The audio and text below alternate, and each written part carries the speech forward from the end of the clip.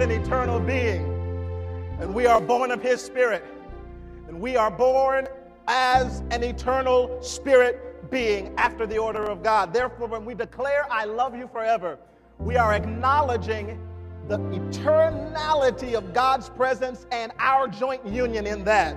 How many of you know that's a profound thought, a profound statement to say, I love you forever, because the very love that's in our soul has been poured out, shed abroad in our hearts by the Holy Spirit.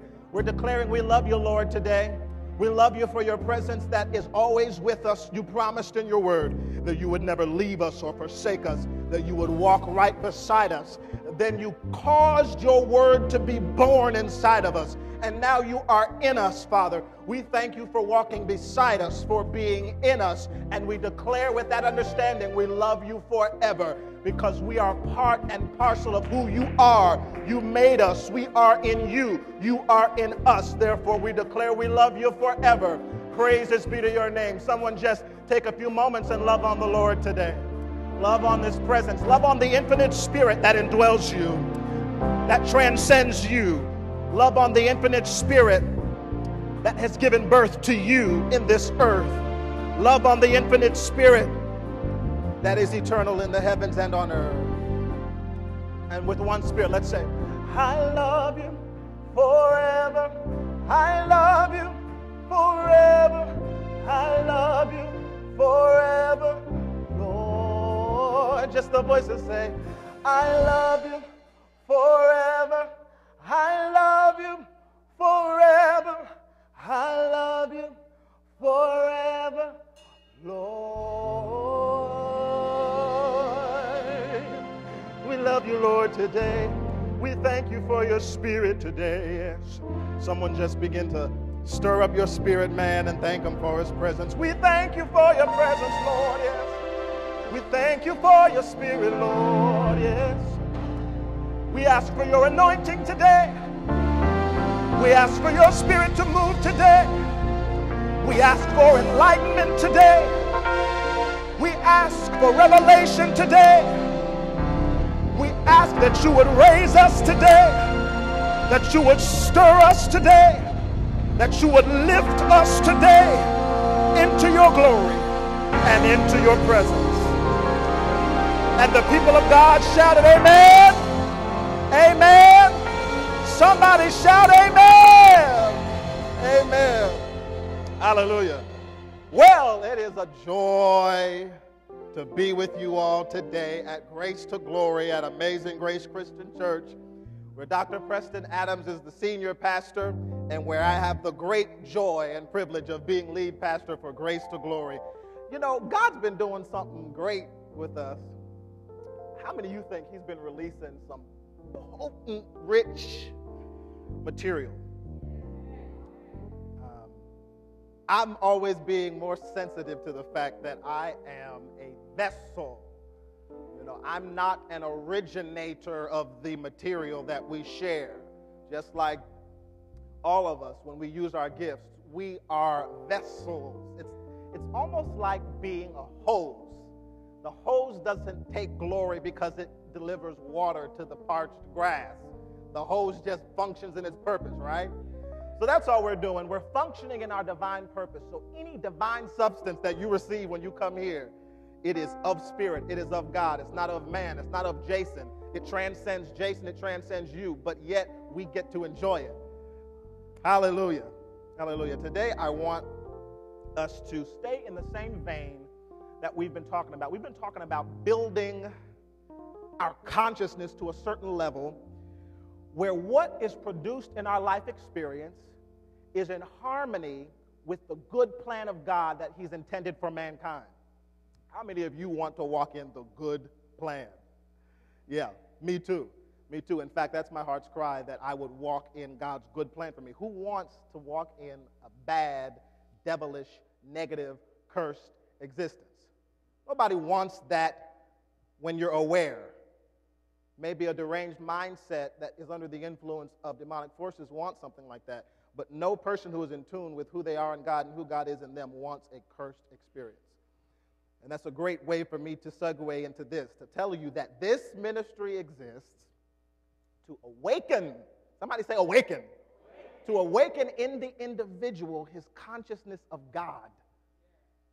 It is also to overrule works of darkness with light. You might say overrule. Say awaken. Overrule. And finally, it's to demonstrate the good. Somebody say demonstrate the good. I mean, there's time we're always producing bad fruit and not knowing that we're the ones producing it, but bless God, we're getting enlightenment today from the Word and by the Spirit. And so, as you are on your feet, I want you to center your minds and hearts around our foundational text today. And I want everyone in here, if you can, if you would stand, and I want you to stand to alert your mind to what we are going to be releasing. 2 Corinthians chapter 3. Are you there? You can use any device you have. Some of you have regular Bibles, Bibles on your phone, on your pads, whatever you have, you may use that. 2 Corinthians chapter 3 and verse 17 and 18. I'm going to be reading from the Amplified Version. And it says this: Now the Lord is the Spirit, and where the Spirit of the Lord is, there is liberty, emancipation from bondage. There's freedom. And all of us, verse 18, as with unveiled face, because we continue to behold in the Word of God, as in a mirror, the glory of the Lord, are constantly being transfigured into his very own image in ever-increasing splendor, and from one degree of glory to another. For this comes from the Lord, who is the Spirit. I want you to go to your seats and say, I am beholding the glory of the Lord, and I am being transformed into his image from glory to glory. I want to talk to you today. If I were to give a simple title to this, I would simply call this, Be It, Hold It. Be it, hold it. And for some of you who will need more of an explanation for that title, I would tell you to call it this: changing the picture and quality of your life. How do we change the picture and the quality of our lives if we are not satisfied with our present level of demonstration or expression? How do we change the condition of our lives? How many know that outward conditions are determined from internal spiritual forces? That everything in the external world of sense is born out of the internal world of spirit and mind and things that are intangible. That is to say, the intangible produces the tangible. A few weeks ago, we were in Hebrews chapter 11, and we were talking about faith. And in verse 3, we had said that by faith we understand that the worlds were framed by the word of God, so that things which are seen, things which are visible, were not made of things which do appear. That is to say, that what shows up in this earth realm is birthed out of intangible word substance. It is birthed out of thought forms. We said how in the beginning, when God created the universe, he released everything through what? The authority of his word. So we know that word releases what we see. The first thing that God released was what? Light be. And when God said light be, it came into being. Everything God declared, he saw. So God said, and then God saw. So you declare, and you see. You do. You really do. And so many times we are unconscious of what we declare. But today I want us to be intentional declarers. Intentional declarers. Amen? Changing the picture and quality of your life. If there's a central thought I want you to focus on here, it's this. Whatever you would hold in your hand, you must first behold in your heart. Whatever you would hold in your outer demonstration experience of life must first be incubated in your heart. We already do that. Those situations that we find ourselves in, whether good or bad, if we trace their origin, we find that in some way, maybe years ago when we forgot, we stirred it in our heart in some way, shape, or form. How did I get my wife? Do you know that before my family and I moved to Indianapolis, Indiana, as a child, I had this some thought that would constantly come into my mind, and I would say, Lord, I thank you for my wife. I just had this impulse, and I said, Lord, I thank you for my wife. Didn't know her, didn't know where we were going to move. But look at her.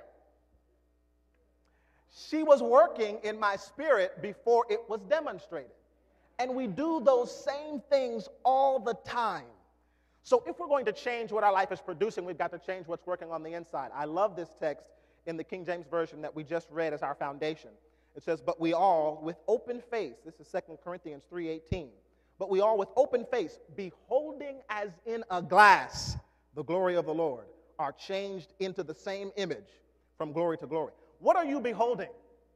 Because whatever you behold, you begin to be transformed into that image. Whatever you spend most of your time beholding, you're going to bring forth in some way, shape, or form. Whatever you predominantly behold, you attract and draw into your experience. What are you beholding? So your life can take on new qualities and infinite possibilities to the extent that you can first behold it in your heart. What good things do you desire to bring forth? Is it greater happiness? Is it deliverance from bondage and addictions? Is it a greater sense of peace and security? Is it a loving family, home environment with people that you like being around? Is it just a sense of serenity? Is it financial freedom? Is it more than enough money where you can go, be, do, have as you please and still walk in the will of God for your life? What is it that you desire to demonstrate? Is it the power of God to redeem humanity from curse symptoms? Whatever it is you desire to demonstrate, start stirring it in your heart. And you know, you come here week after week, and I'm redundant for a purpose. Because how do we learn to be so dense and dull and down and depressed? Through repetition. We're confronted with depressed situations on the outside, and we take on those realities because we're beholding them over and over and over again. We take that on internally and begin to demonstrate it. So I want you to understand today, being qualifies you for holding. Whatever you are, whatever you called yourself, whatever you closely identify with, whatever ideas are comfortable hanging around in your mind, you're identifying yourself with that.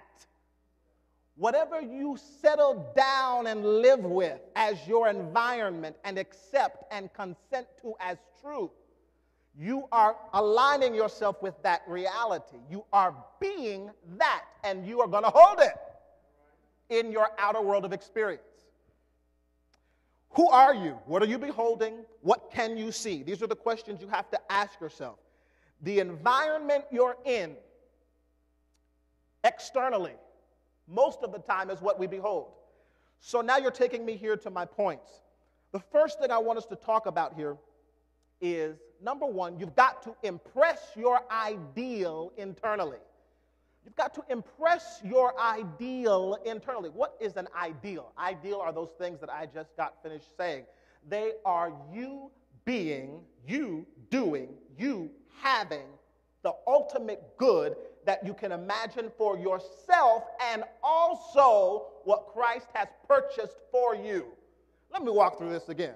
Remember, we said that when Christ was on the cross, that he hung on the cross, purchased our redemption from sin, our redemption from sickness, from the curse of poverty, from the curse of depression, from every single thing that the enemy has done in the earth to bring forth hellish conditions. We said that Christ has redeemed us from the curse in Galatians 3:13 and 14. And he has given us the blessing of Abraham, and he's given us the promise of the Spirit. We said that all these things are available to us in Christ. How many know, though, that just because something is available to us in the spirit realm doesn't mean we automatically take possession of it and walk in it? Something has to happen internally. Something has to take place, and we come to find out that we initiate what happens internally. You know, it's kind of like the person who is waiting on the sidelines of life, waiting for somebody to give them a push in the right direction. I'm waiting for somebody to come along and motivate me and push me into my destiny. Well, that's not their responsibility. Amen, if he sends somebody. But that's not their responsibility. It is my responsibility to move in the destiny that I know God has put inside of me. I can't want somebody to just wait on you to see if you can push me in the right direction. If I wait for somebody to push me in the right direction, I may be pushed in an area I don't really want to go, and then be upset at where I end up, and then start blaming you and you and you, when really I can't blame you for pushing me in a direction because I allowed you to steer me there. Yeah, so we've got to impress our ideal internally. That means you've got to define, what is your ideal? What does it look like where you are being, doing, and having the good that God has promised for you and that you desire for yourself? At every stage in life, there is more good to bring forth. At every stage in life, there is more darkness to be cast out with light. So no matter where you are, no matter where you find yourself, whether you're middle-aged, whether you're young, whether you're a senior citizen, you've got immense purpose, immense destiny, and you're supposed to overrule the darkness and demonstrate the good through the kingdom that's working in you. So you've got to impress your ideal internally. Now, how do we do that? Mankind is made up of so much internally. We've talked about the kingdom, that the kingdom of God is within you in Luke 17:21. Remember that. We said the kingdom of God is within you. It's a divine production center, and it produces in the external world of reality. But now I want us to see if we can look at this in a different way. We're still talking about this power that works in you. James Allen wrote a wonderful poem that I think just pulls this out. And it reads thusly: mind is the master power. Repeat. Mind is the master power that molds and makes. And man is mind. And evermore he takes the tool of thought, and shaping what he wills, brings forth 1,000 joys or 1,000 ills. He thinks in secret, and it comes to pass. Environment is but his looking glass. Now, we talked about that in the foundational text, that whatever you behold, you draw unto you. So to impress yourself internally, you've got to understand the structure that works in you. So there's the conscious mind, there's the subconscious mind, there is the superconscious mind. What we just talked about with the mind is the master power. It's none other than the mind of Christ. Apostle Adams preached this in the first service, that you've got the mind of Christ, that you ought to walk according to the spiritual nature if you're going to live the kind of life that God has called us to live. It's not that we don't have a natural nature, but the spiritual nature must rule over the natural nature. The spiritual man must be on the horse. You can't have the beast riding the man. The man must ride the beast. Makes sense? Yeah. So we have to walk in a realm where the spirit in us is on top, not the other way around. So mind is the master power. What mind? The mind of Christ. That is that super conscious mind. So the conscious mind is what? It is what we are aware of, what we pick up with our external senses. The conscious mind is everything that we can perceive with the physical senses. The conscious mind is responsible for programming the subconscious mind. The subconscious mind is known as the secret operator. It's responsible for drawing and attracting to you experiences, conditions, people, places, events, opportunities. The subconscious mind is that realm of power. It is the realm of power within yourself that draws according to the information that was placed into it from the conscious mind. The conscious mind deposits into the subconscious mind, and the subconscious mind doesn't tell the conscious mind whether it should deposit that or not. What am I saying?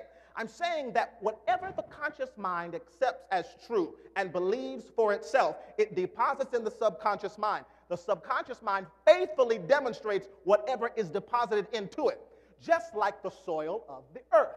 The soil of the earth does not tell an apple seed, I'll produce for you, but tell some other kind of tree that it won't produce for it. No, the soil is going to produce whatever kind of seed you put in it. And so likewise, the subconscious mind reproduces or brings forth or attracts to you whatever you deposit into it. Now, how do we program the subconscious mind? How do we impress our ideal internally? To impress our ideal internally, it is through the medium of belief and feeling and acceptance. What you consent to. Do you believe that for the rest of your life, you have no hope until you get to glory? Then that is a belief that settles down in the subconscious mind, and you draw to you things that confirm that belief. Yeah. If I believe that I can be a parent, let's say I'm struggling with having children, the doctors say I can't. Now, I'm not saying that if you don't, that there was something wrong with your faith. But what I am saying is that you can impress your subconscious. You can deposit the right thought, the right belief that says it's on its way.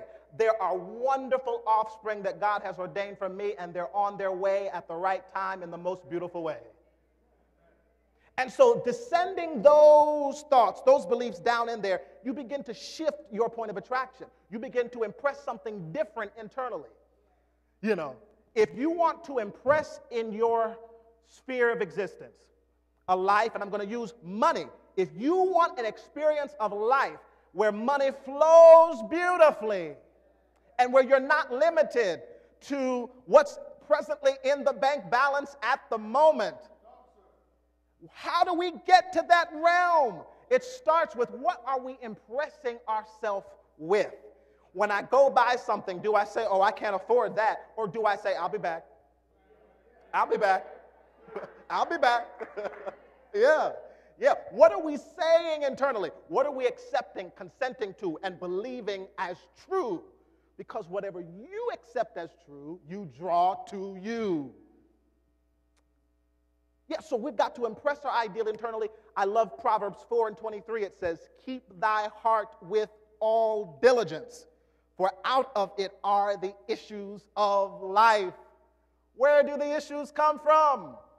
My heart, which is why, through wisdom, I was instructed to keep my heart, to tend my heart, to cultivate the ground of my heart, to realize that I am not just existing and whatever's happening to me, I'm just a dead dog and I've got to take it. No, I can craftily and masterfully guard and keep my internal realm of thought and belief and engineer it towards the direction that I am demonstrating that which I desire to experience. I don't know about you, but the more we hear these kinds of things, the higher we come up. You know, you can't hear this stuff over and over and over and over again and stay where you are. So we talked about the subconscious is that realm of power. It takes faithfully whatever the conscious mind gives it and reproduces it in the outer world of experience. Now, the conscious mind of man must have a revelation of the superconscious, which is what? Every good thing God wants for you. So when I download from the mind of Christ, from the mind of spirit, and I accept that in my conscious awareness of life, and I begin to see I am a blessed, redeemed, man of dominion, because that's who Christ has called me. I am made in his righteousness. I am not a sinful being. I am a righteous being after the order of Christ, because he has given me his righteousness by faith. Scripture says that he has given you his righteousness. You have been made the righteousness of God in Christ Jesus. So it's taking this conscious realm of thought, and now I'm going through life, what? As a blessed being. No more is my conscience condemning me. No more is my conscience condemning me, where I feel bad and I don't feel worthy and I don't feel deserving and I have all of these hang-ups because I've accepted something that may not necessarily be for my ultimate good. What ideas have we accepted that we need to uproot? And I'm talking to myself as much as I'm talking to you. Habakkuk 2:2, it says, "And the Lord answered me and said, write the vision and engrave it so plainly upon tablets that everyone who passes by may be able to read it." What is being impressed and written in your heart? Is it clear or is it confusing? Do we ask for one thing today and tomorrow we're working against ourselves? Perfect example of that. And I'm going to stay on this because Apostle's been preaching on supernatural provision and no lack, only provision, and supernatural breakthroughs. So, do you go to your job? Do you work faithfully and try to make things work for your home? Try to make it rain, like they say? And then believe that prosperity is a bad word?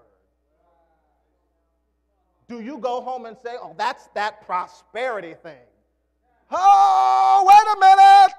You can't have what you speak against, because the next day we'll be crying, saying, I can't this, I can't. You can't have what you speak against.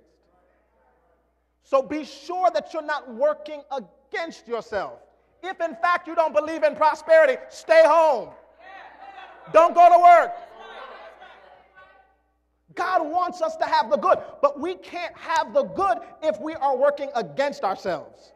We've got to impress the ideal internally.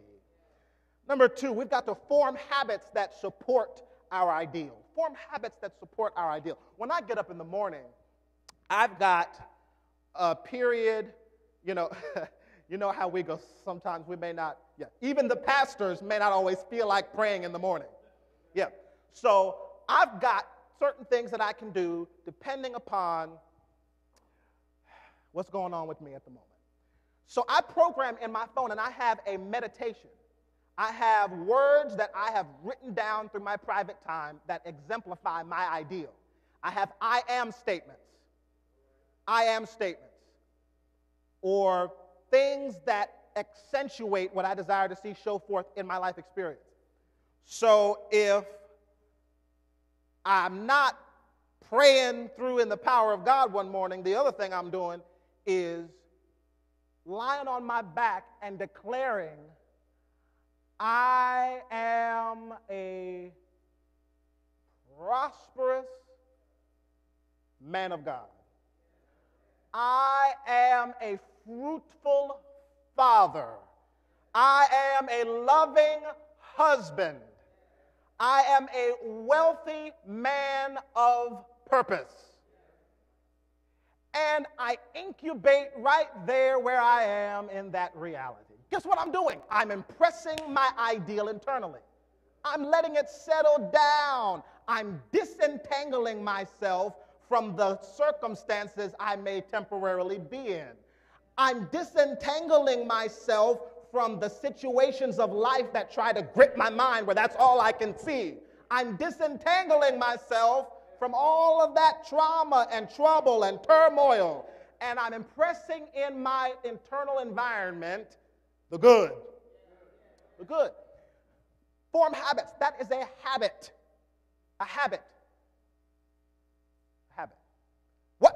habits can you form that will support where you're going? What habits do you have now that you know are not in alignment with what you want to bring forth? Yeah. So we've got to see how we're going to change our habits and make adjustments. We've got to form habits that support our vision, that support our ideal. I love how Matthew 7:7 says it so clearly. Jesus said, "Ask, and it shall be given you. Seek, and you shall find. Knock, and it shall be opened unto you. For everyone who asks receives. Everyone who seeks finds. Everyone who knocks, the door shall be opened." And some people would say, well, that doesn't sound like that's what I'm really experiencing. But in truth, that is exactly what we experience all the time. Because we're asking when we program ourselves. Whatever we program ourselves with, whatever we allow to descend into that subconscious realm, we're asking for, seeking for, and knocking. And we're going to get a response. I said you're going to get a response. Amen. You're going to get a response. A response in the external world of your environment. Not only that, a response in the way you approach life. A response in the way you feel about yourself. A response in the confidence you go through life with. You know, enough of this going through life down in the dirt and in the mud. It's time to raise up. How do you raise up? By first depositing the right thing within. And so we see here, oh, I love this. The third thing, die to the former limiting self-image. Third thing we got to do is to die to the former limiting self-image. However you have viewed yourself is what you have brought into the realm of reality. If you're going to bring forth a new wonder, you've got to form a new self-image. And so to die to the old self-image is to disentangle yourself from the realm of problem and solution and struggle and turmoil that we've been in. Self-image, what is it? Self-image is the creative power of God in you to be, to do, to have, whatever is in alignment with your perception of yourself. It's creative power to produce in your life experience whatever you consent to as true. What do I believe about life? That's what is going to come about. Numbers 13 and 32 shows this perfectly.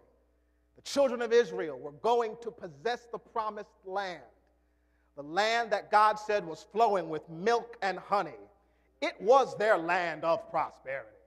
It was their land of promise. It was their land where they were possessing what God had ordained for his covenant people.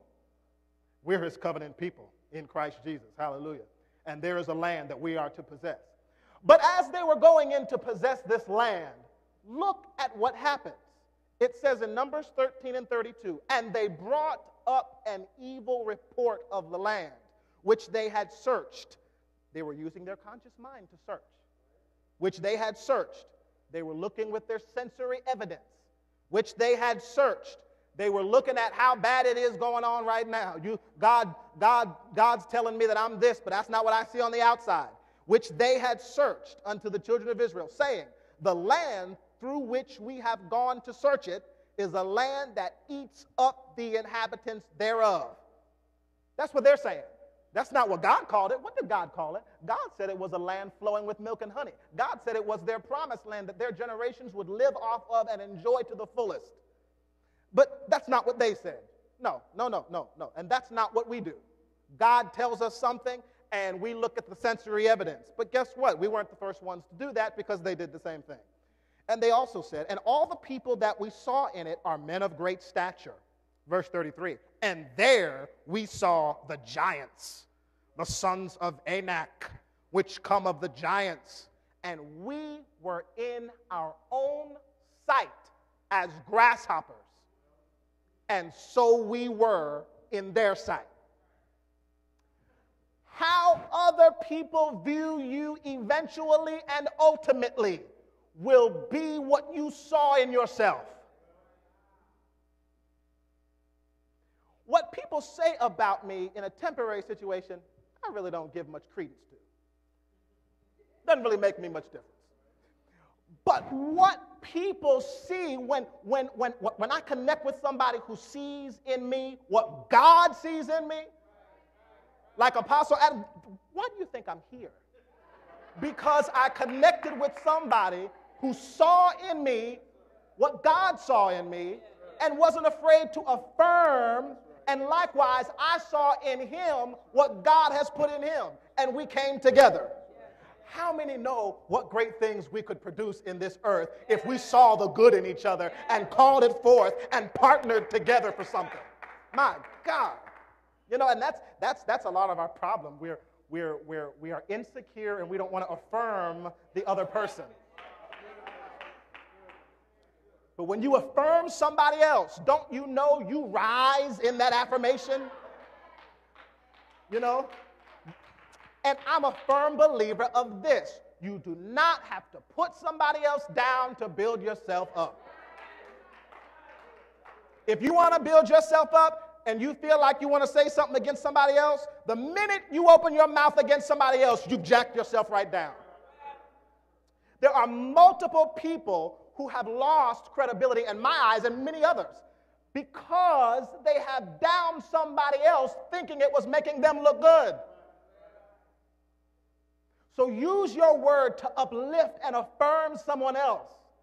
Because when you uplift, when you affirm, you're included in that, and you'll look around and you're going to rise. I said you're going to rise. Hallelujah. So what are we willing to give up? Can you give up your former identity with its limiting beliefs?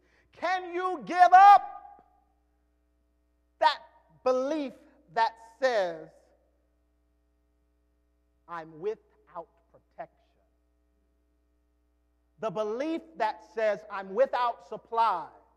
The belief that says it's limited. Don't you know?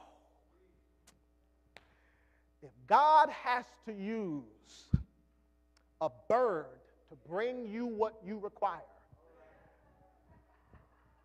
God's going to get it to you. God's going to get you exactly what you need when you need it, when you're in perfect alignment. Amen. I'm experiencing this. You're experiencing this. I could go on and tell testimonies, but that's not what I'm going to do.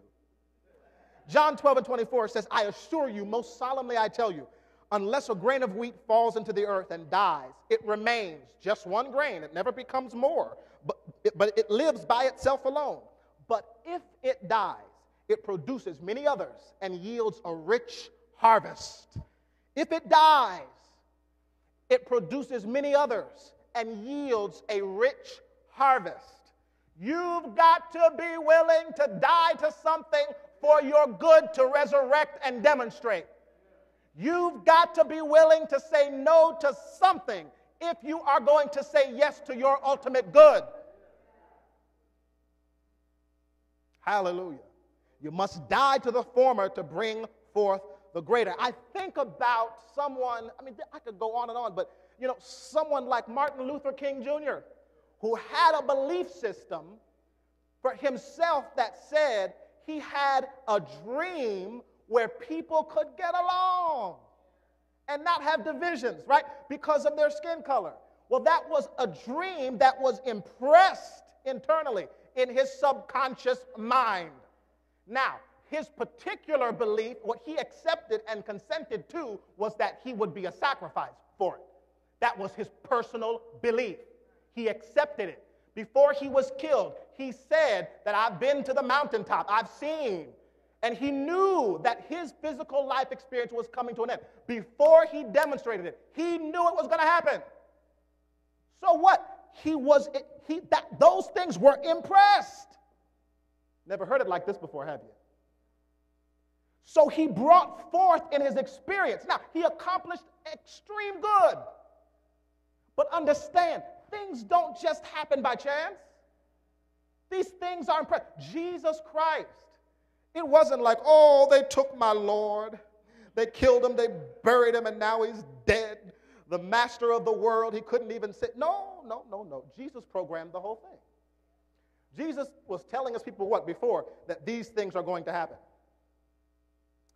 What you bring forth in your life experience, maybe you want to live to enjoy your good. Maybe you do. Maybe you don't. But whatever you believe, whatever you consent to, whatever you wholeheartedly accept is done unto you. The Apostle Paul had the same thing. The Apostle Paul, how many know that he experienced extreme suffering? Well, in his conscious mind, y'all ready for this? He counted it as a privilege to suffer for Christ. Why? Think about it. Here he was going around killing, persecuting Christians.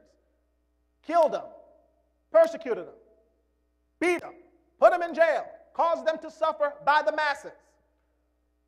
And so now that he becomes a Christian, he only thinks, well, my goodness, what I've put other Christians through, surely I can go through.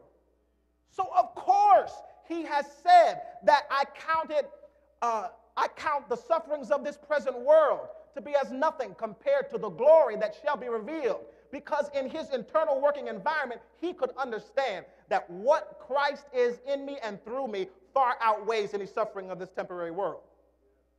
Now, you can take that information, and depending on what you do with it, determines what you express. You could say, well, then that means I've got to live a suffering existence. I've got to die. I've got to be burned in oil to go. If I don't die without catastrophe, then I'm not honoring Christ. Do you see how far we can take this? And do you see how far we have taken it in some instances? Yeah. So what you accept and believe as true for you becomes your reality. Now, I want to tell you, praise God, I always feel like this time is just so short. But thank God there's always next week. The fourth thing I want to tell you is that we've got to rise in consciousness to a new life. We've got to rise in consciousness to a new life. That is to say, whatever you desire to bring forth, begin to live it today. Don't wait another day. Begin to live it today. Whatever you want to bring forth, do not wait to bring it forth before you start enjoying it. Enjoy it right where you are as though it is a manifested reality. That is why Jesus released to us in Matthew 11:24. He said to us, what things soever you desire when you pray, believe that you receive them and ye shall have them. When are we to believe that we receive them? After we have them? No. He said, what things soever you desire when you pray, believe you receive them when you pray, and then you shall have them. So what I align myself with in prayer, what am I doing in prayer? I'm aligning myself with the ideal. In prayer, I'm impressing it internally. In prayer, I am dying to the old former self-image. All of these steps are what you do in prayer. This is what you do in meditation. This is what you do day in and day out when you turn things over and over again. This is what's happening. You're impressing something internally. You're going to get a response from the universe. Something's going to come forth from it. And so now we've got to be what? Conscious sowers. We've got to consciously sow into the ground, into the womb of our spirit, the womb of our mind, what we want to bring forth, because we're going to get a response. I said those things about suffering so that you will know that God in you reproduces according to your belief system. Your physical body even responds to your beliefs and your thoughts. Scientists have proven it. Scientists have proven that what you release out of your mouth affects the cells of your body. Scientists have proven that when you say certain things, there are certain registers in the brain that fluctuate and change depending upon the emotion that is emitted. Scientists have proven all of this. Scientists have proven that what you say out of your mouth, this is really way over the edge, impacts something on the other side of the world. That the breath, as you're talking, as you speak, There's something way over on the other side of the world that was shifted because you released a word. It's called the butterfly effect. Look it up. These are things that happen. Mankind is filled with impact and purpose and power. God, wake us up, and thank you for the revelation that you've given us. Thank you for the revelation of being conscious co-creators with God in our physical experience of life. My God, well, I'm glad that you came out today. And we're going higher. We're rising. We're rising in consciousness where we are being, doing, and having the good that God has desired and required and provided for us to have. I want to leave you as you rise to your feet and you repeat after me, arise, shine, for your light has come and the glory of the Lord has risen upon you. Now we're going to make it first person. Say, I arise, I shine, for my light has come and the glory of the Lord has risen upon me. The glory of a God-filled experience has risen upon me. The glory of a totally supplied experience has risen upon me. The glory of a peaceful, prosperous experience has risen upon me. The glory of peace and happiness has risen upon me. The glory of vision and purpose has risen upon me. The glory of good health has risen upon me. The glory of happiness has risen upon me. The glory of love and success has risen upon me.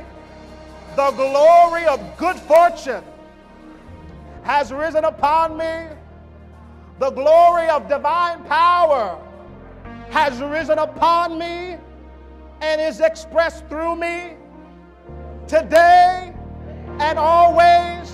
And for that, I give thanks. It cannot be otherwise. And I rejoice because of it. And the people of God said, amen. Put your hands together and just rejoice.